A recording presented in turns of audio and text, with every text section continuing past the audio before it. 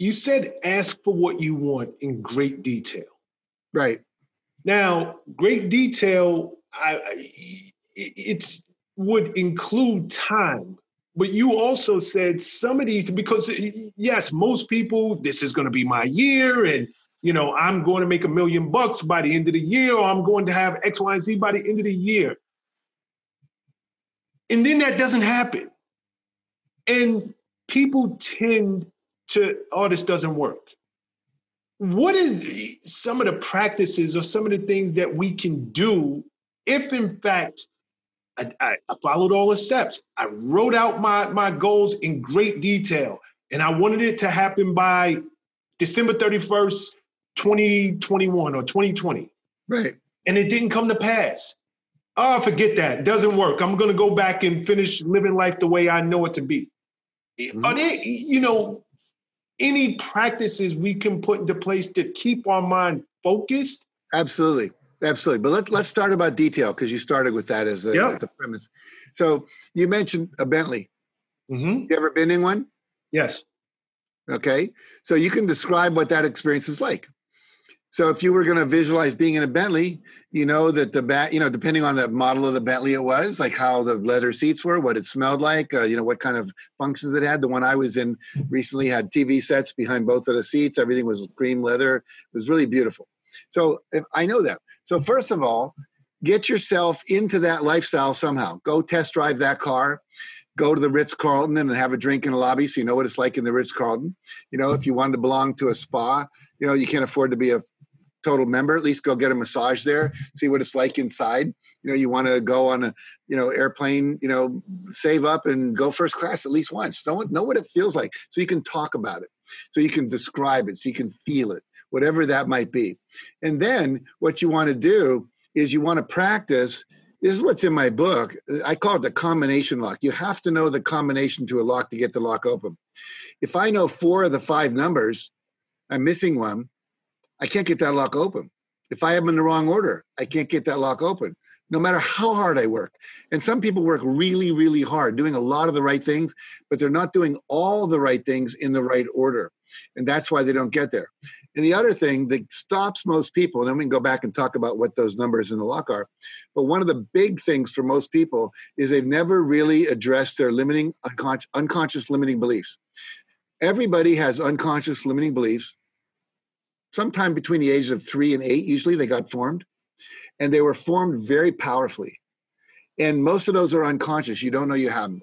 Imagine you're getting on a plane and you go to the airport and you're getting on the plane. You see the pilot come on and go into the front of the plane. They close that door. But the pilot's 6 years old. He's got the 3 stripes on the thing, but he's about 3 feet tall and he's 6 years old. How would you feel? Very uncomfortable. Like, get me the hell out of here. Exactly. And yet most of us have a 3 to 8-year-old piloting most of our life. We have these limiting beliefs that are controlling the parameters of what we think we can do. We don't even know it, but we're afraid of rejection, or we're afraid to do this, or we procrastinate and we don't know why. And it's usually those limiting beliefs that are doing it. I'll just give you one example of someone from a workshop of mine. There's a guy named Scott Schilling. He's a salesperson down in Texas.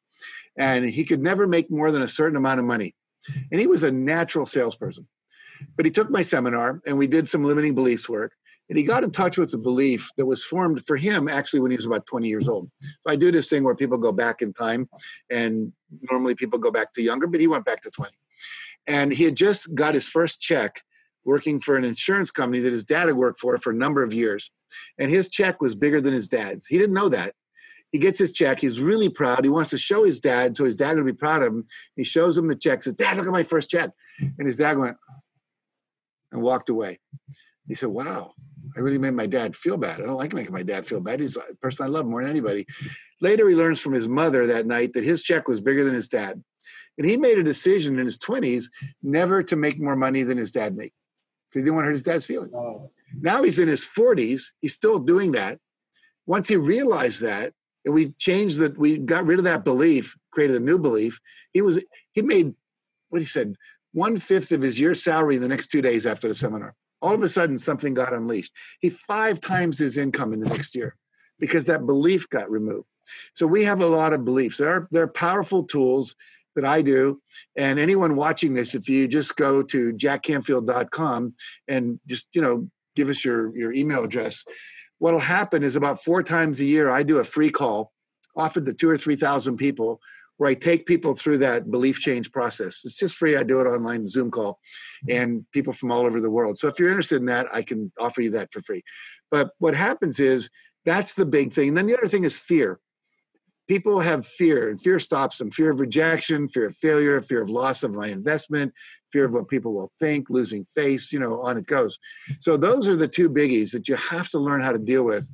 And once you begin to identify and release these beliefs, and what you'll find is there's probably like 20 or 30 of them in there. But what happens is as they come off one at a time, like I just got involved in a network marketing company that sells essential oils somewhere around November of last year. And my big fear was that people go, oh my God, Jack Canfield, he's this big motivational speaker. He's respected. He's 76 years old. What the hell is he doing getting involved in a network marketing company? And I had to look at that. And the fear came up about my father, and my father rejecting me when I wanted to go and get a job and do something I wanted to do. And he didn't want me to do it because it would make us look like we needed the money, and he didn't want to look poor. It was really interesting.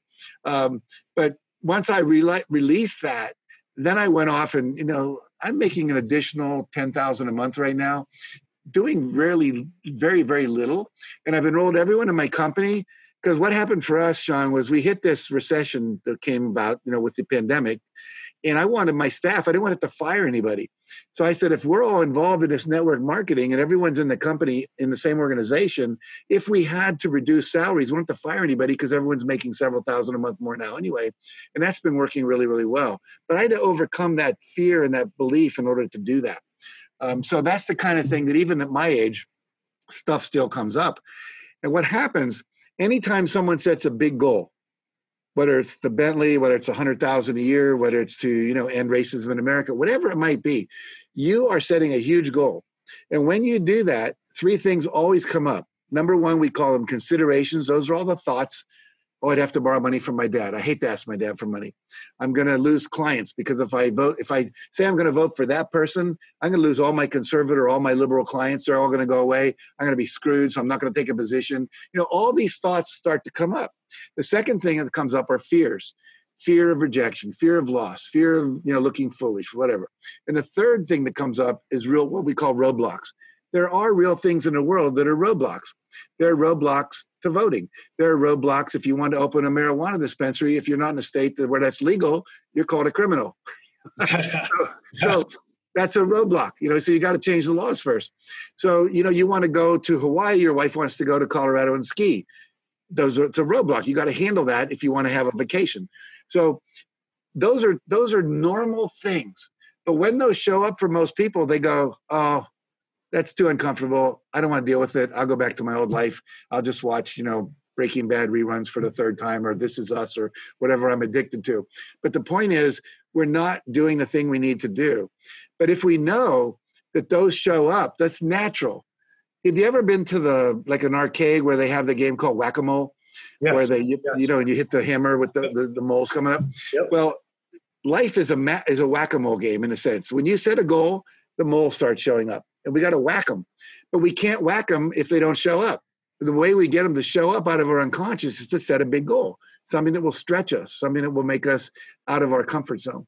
And then when we handle it, we learn how to handle the discomfort. We learn how to be out of our comfort zone. We learn how to partner with people. We learn how to visualize, set goals, deal with 100% responsibility, stop complaining, stop blaming, etc. Those are the things that will get us to where we want to go. But we can't deal with those if we just sit around in a state of laziness, lassitude, not pushing ourselves. Does that make sense? What's up, guys? Thanks for sticking with me to the end of the video. Truly appreciate you. If you like anything you heard here today, go ahead and hit that subscribe button. And if you know anybody that can benefit from this message, feel free to share. Peace and love.